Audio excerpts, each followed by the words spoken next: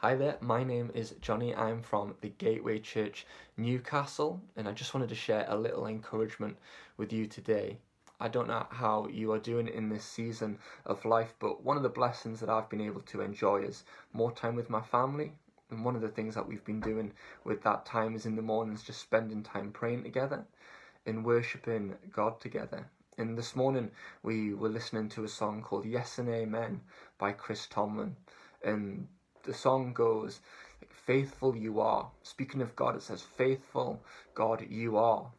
Faithful God, forever you will be.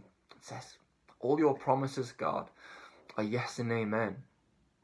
All your promises are yes and amen. It says, I will rest in your promises, God. My confidence is your faithfulness. And what the song is pointing to is that God is faithful. God is faithful in all things, and we can take him at his word.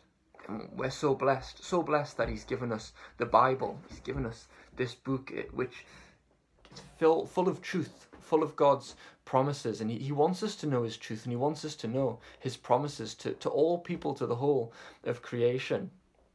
He wants us to know that when he says that he's sent a Saviour called Jesus, so that we can be forgiven for our sin, forgiven for all the wrong that we've done against him, that we can trust that, and that's true. When he says that in Jesus we can have complete peace with him, that we can be reconciled to him, he wants us to know that that's true, and that's a promise that we can hold on to. When God says that we've got nothing to fear, when we don't need to be anxious about anything, that's a promise that we can cling on to, we can hold on to. When God promises us a hope of eternity with him in Jesus Christ, that's a promise that he wants us to hold on to. When God teaches us in the Bible that he wants us to come to him as a heavenly Father that we can come to, that we can love and that we can be loved by, he wants us to know that that is a promise and that is the truth that we can cling to and we can hold on to.